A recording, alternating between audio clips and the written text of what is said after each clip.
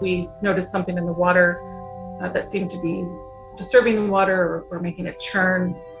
And in all of us looking down into that same spot of water, we were able to then visually pick up what we describe as a tic-tac, because that's what it looked like, this white oblong shaped object that was moving very fast.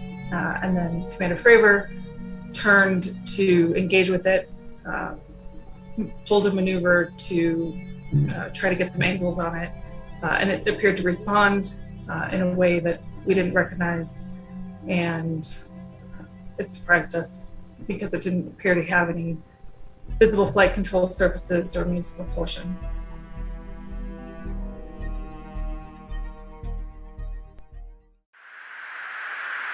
Dude, this is on, bro. There's a whole fleet of them. Look on the ASA. My gosh. They're all going against the wind. The wind's 120 knots from the west. Look at that thing, dude.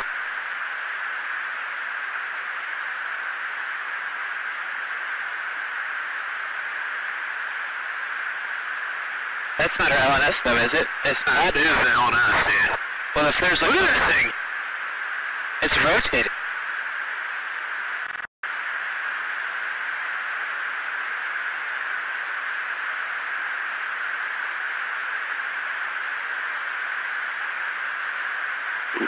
Nickel 6-1 Tango Roger, over. Oh, got it! Woohoo! Roger, there's troubleshooting as soon as I get...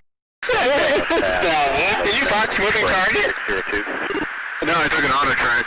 Oh, okay. Oh my gosh, dude.